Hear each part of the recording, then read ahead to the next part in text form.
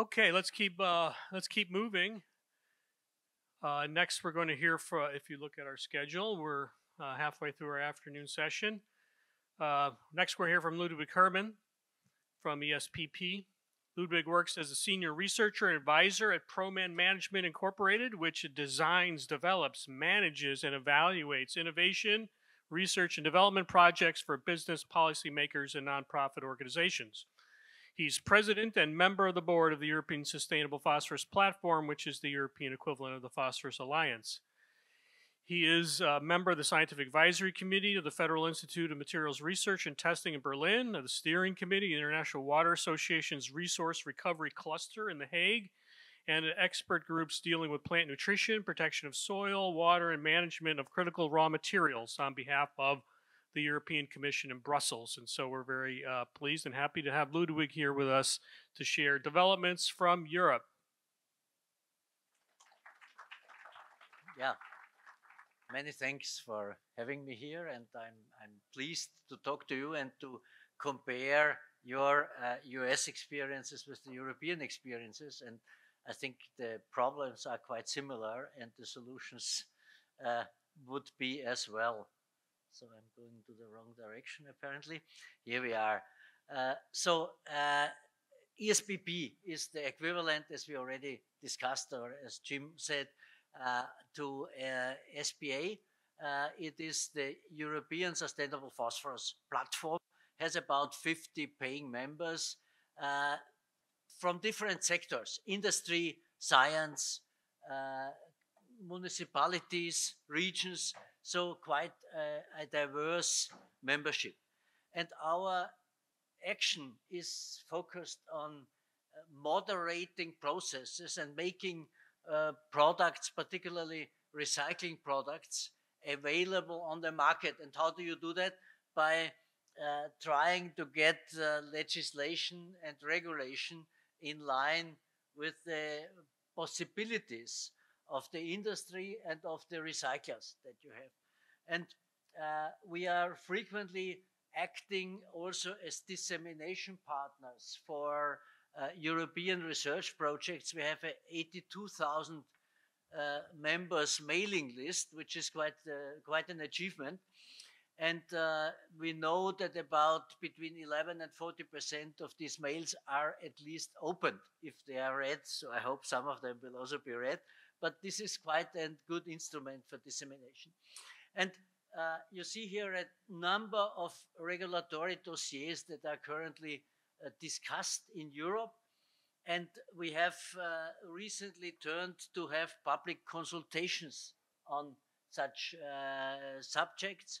And we always collect opinions from our members and then feed into these public consultations and try to get results that are feasible for the public, for our members, but also for the environment.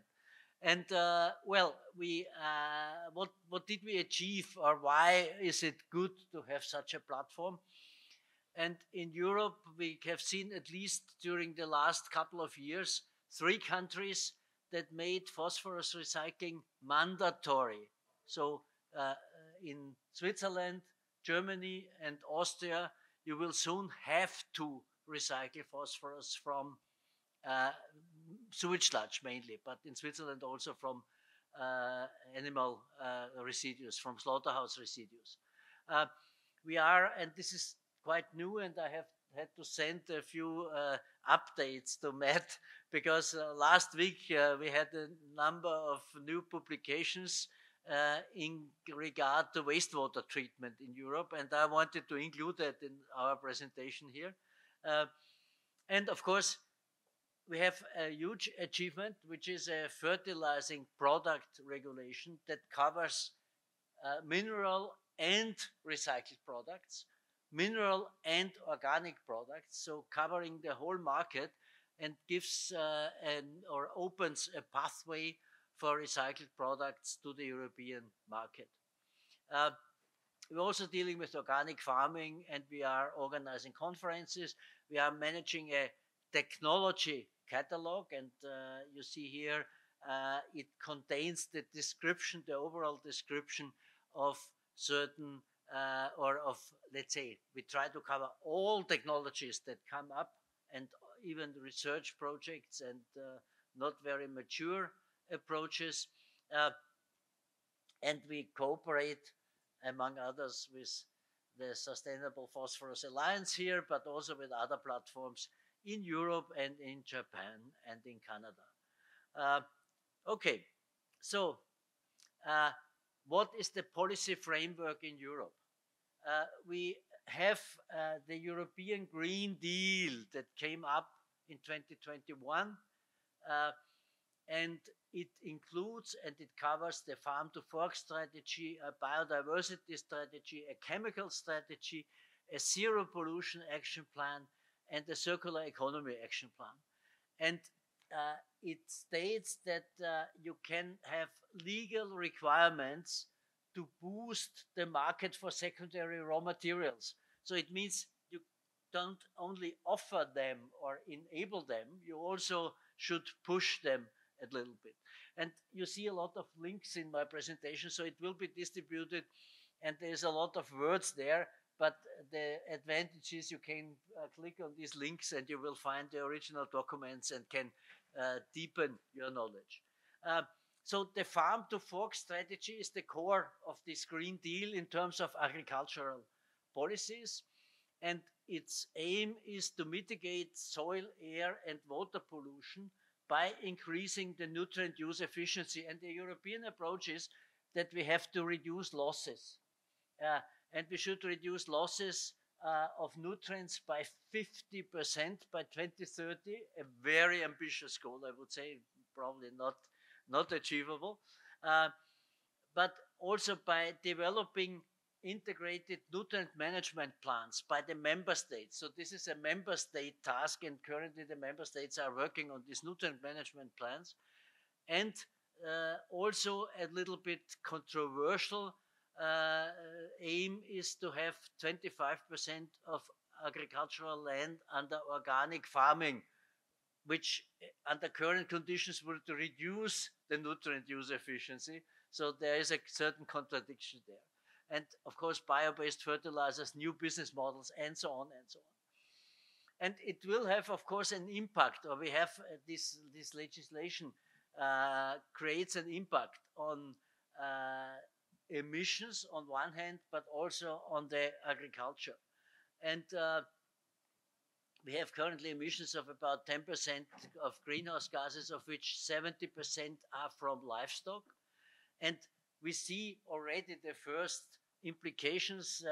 The farmers in the Netherlands, which is one of the problematic countries in Europe, are very upset because the government seriously proposes to reduce the livestock by 20% approximately, because otherwise it is not manageable. So what you said, you have to reduce the livestock density to get to meaningful solutions. It's not only feasible by technical progress or technical implementations. And what is included, and these European payments, and we're talking about the figures, the US figures, Europe pays in 5 years 270 billion euros to farmers. It's $1 is €1 more or less. So you have about, let's say, 270 billion. So it's 50 billion more or less per year that goes into payments for farmers. And you have on top of that about 110, 120 billion that goes into, let's say, land or agricultural areas development. So these are not payments to farmers, but regional improvements.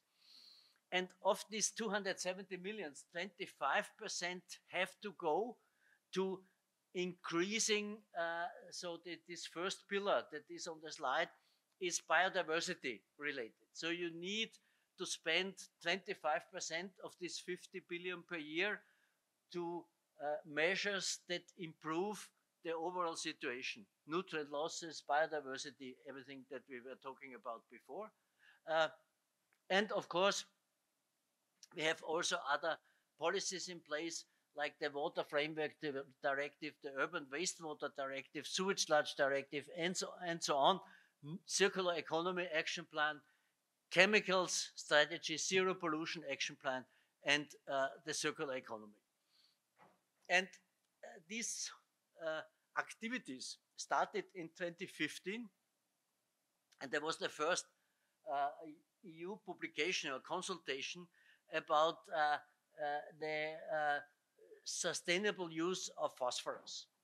And in 2015, also the first circular economy action plan was born, and the Commission started to develop this new fertilizing product regulation that is definitely a milestone in European policies, because this fertilizing product regulation confers an end of waste status. You may know these problems related if you have when you have residues. Are they waste? Are they byproducts? Are they so?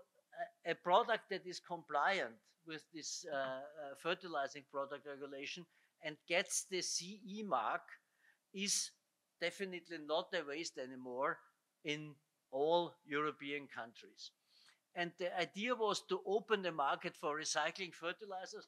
The idea was also to enhance the development and the production of, let's say, technical solutions. So, of course, we talked about reduction, but also we talk about technical solutions, products that are more appropriate to convert manure, for example, to transportable products that can be used in regions where they are not in excess, like struvite, for example.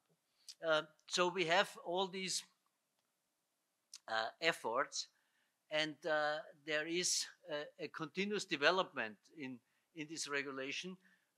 We had in the beginning we have 15 component material categories, and we have 7 product function categories. So these 2 elements are essential in this legislation. And now we have opened a consultation, and we got about 200 proposals for new component materials. So, of course, this will not all be categories, but you see there is a lot of movement in the market and a lot of activity. As I said, CE mark fertilizers can be used everywhere, and essentially you have to have a component that is listed in this legislation, and you have to produce a product that has a function that is listed in this legislation. And both together, then accompanied by other activities like REACH registration and labeling and so on, and the conformity assessment may guarantee that you have a product that you can bring on the market. Here you see on the left hand the product function categories, and on the right hand you see the current component material categories. You see here an in and out table, and you see that, for example, manure is still a critical component material because it's not depending on one directorate in Europe, and the DG Agri and the DG Santé that are responsible for opening the market for manure have been slower than DG Grow. So this is currently coming in. There are proposals which animal byproducts, so animal byproduct, everything, manure is the most prominent flow within this animal byproduct term.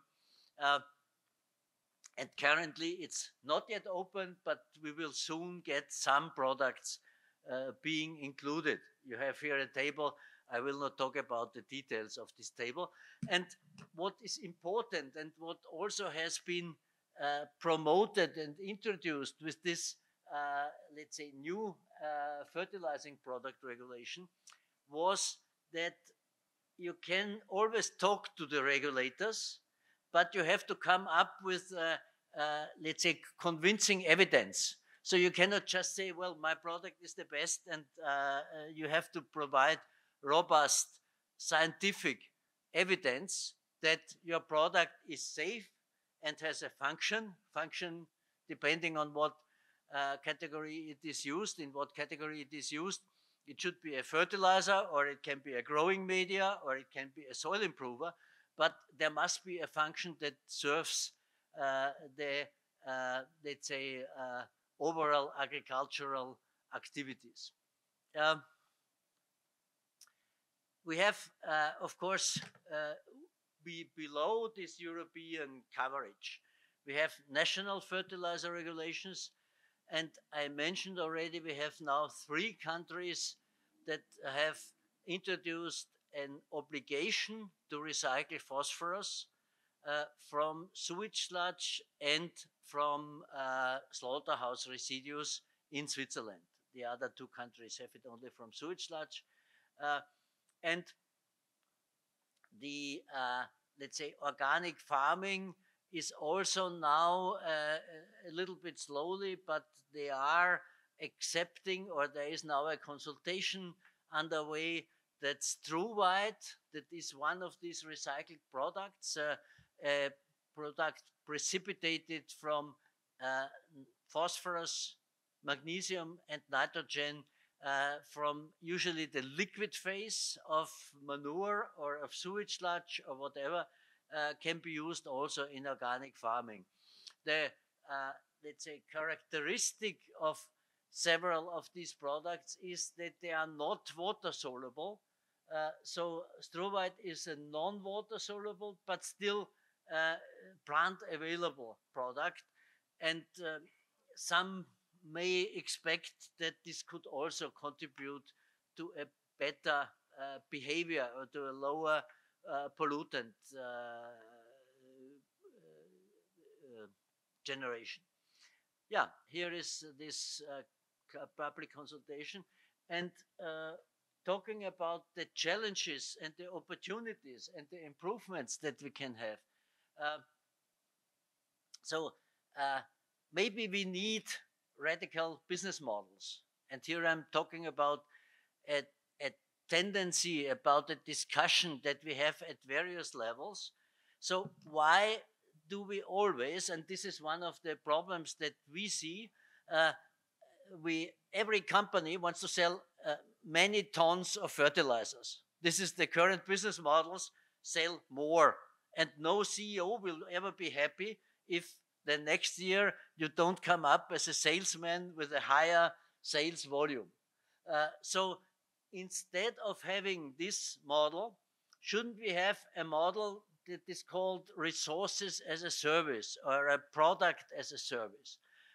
So instead of looking at tons of fertilizers or of nutrients sold, why don't we look at the soil fertility and let's say promise, or the service provider promises a hectare or an acre of fertile soil.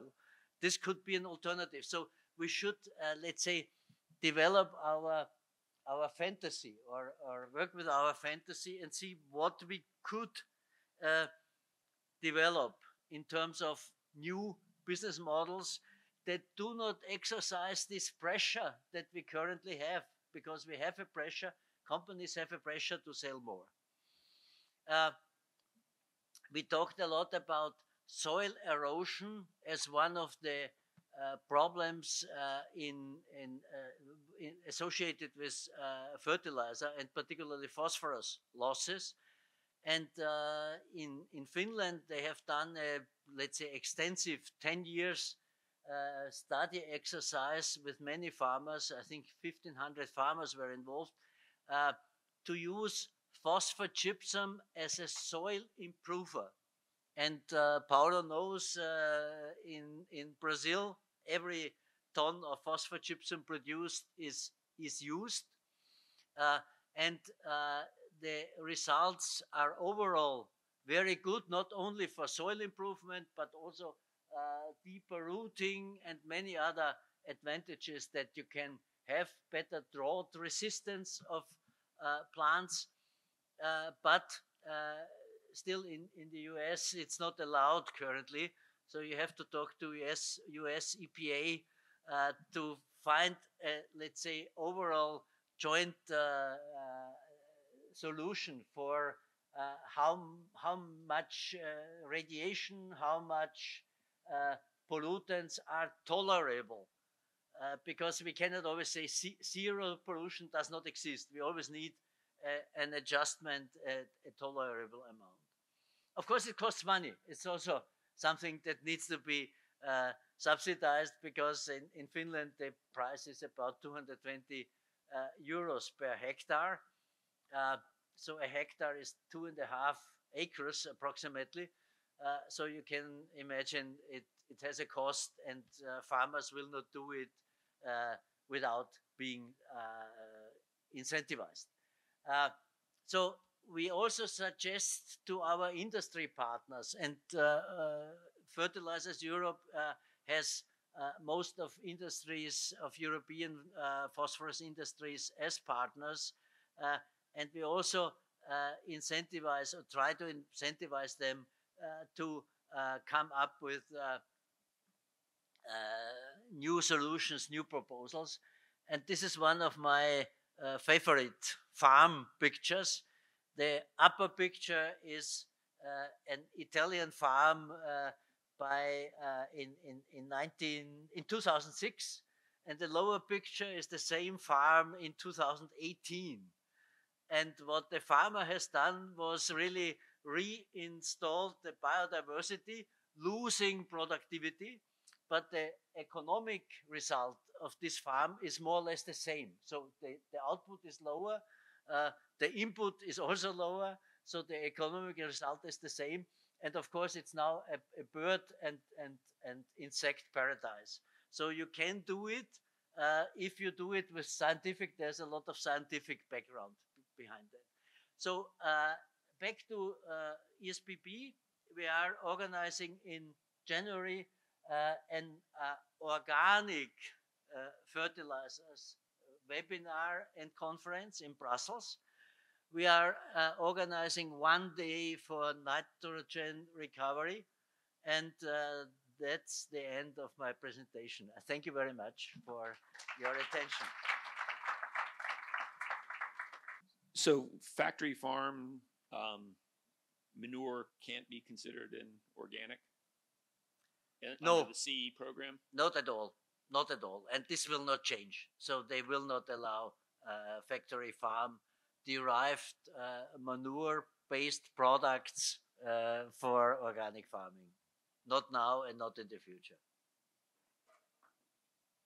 And what percentage of the manure does that exclude? Oh, that's a good question. A large part, definitely. So that's just it. They're not really interested in and what happens to that waste? What do you mean? What the organic? Well, I mean, usually where you have a huge share of factory farming, you have a low share of organic farming. If you want to develop organic farming in Flanders, for example, or in the Netherlands, where the reduction of factory farming is now a government target, it can be combined somehow, but of course there is a long transitory pathway to do that. So I have a question. I'm glad you brought up the CO2 emissions factor, because I had asked the earlier presenter, Sylvia or Jonathan, do you know what the emissions factor is, the CO2 equivalence for producing a ton of phosphate fertilizer? Yes, or a kiloton? The emission of phosphorus fertilizer production is not high. So we are talking about 1 ton approximately of CO2 per a ton of fertilizer. So this is more or less a figure that you can think about. If you have triple super or so, it's slightly more, but the usual equivalent is about 1 ton. Okay, a question from Mentimeter. It says, I saw biochar listed as a regulated product. Does that include manure-derived biochars? And if such were used for non-agriculture purposes, is it regulated in the same manner? Biochar is currently exclusively authorized for a small number of input materials, mainly plant-derived materials. Sewage and manure-derived biochar is not feasible currently. And as I said before, you cannot use currently any manure for any of these products, except, and there is an uncertainty in answers from different directorates in Europe. We have, if you strip ammonia and you produce ammonium sulfate or ammonium nitrate, so we have, let's say, in writing different answers from different directorates that say this is not manure derived because it comes from the gaseous phase, and this is a new product, so to say. So if this holds true, and we are investigating this question with other directorates, that we get let's say a synchronized opinion from different EU organizations, then you will be able to use this stripped ammonia and produce ammonium fertilizers out of it. Ludwig, thanks for your presentation. Considering the idea of a circular economy, what do you think is the future, considering the Brazil, for example, produces a lot of food and sent to Europe. USA also produces a lot of food and sent to other countries. What do you think we should do for recycling or considering the circular economy for nutrients in general, especially for phosphorus? Well, I think the one low-hanging fruit is, for example, recycling sewage-based nutrients. So that comes out from sewage plants. And of course, there is the first step that we have a tertiary treatment, that we remove phosphorus and nitrogen from the wastewater, and then we can recycle it. And usually the financing of these activities is easier than financing farming, recycling from farming, because you have always a cost associated with recycling. It's never free of charge, otherwise we would do it. I mean, so it's always has a certain additional cost. And in wastewater treatment plants, citizens pay a wastewater treatment fee. And it's acknowledged, at least in high-income countries, as services that we want to have. We want to have treated wastewaters. And we pay a certain amount of money, and if we improve this removal, Commission has now calculated that increasing the removal efficiency from 90 to 95% in the larger plants, and including several other measures, will cost 2.3% of the wastewater treatment. So increasing the wastewater treatment cost by 2.3% is not a huge expense, and could be implemented. While doing the same with the farming sector will be much more difficult. So I think the wastewater treatment sector should go forward, should go ahead. We have also a lot of public municipal wastewater treatment where it is easier. And at least we see that in Germany, in Austria and Switzerland, where wastewater treatment frequently is a public task.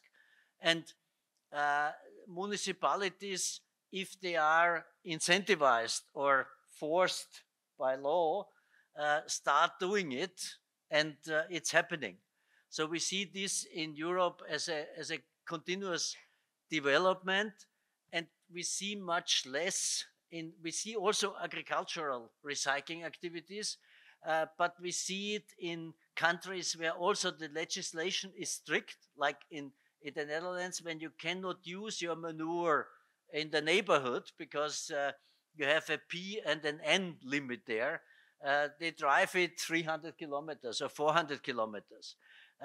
And to drive it 300 or 400 kilometers, it has a cost, and you start thinking of how can you dry it, how can you separate solid liquid, how can you remove nutrients, and then farmers are doing something, and yes, it's also frequently related to anaerobic digestion, because if you have an anaerobic digester, then you can add on different recycling technologies.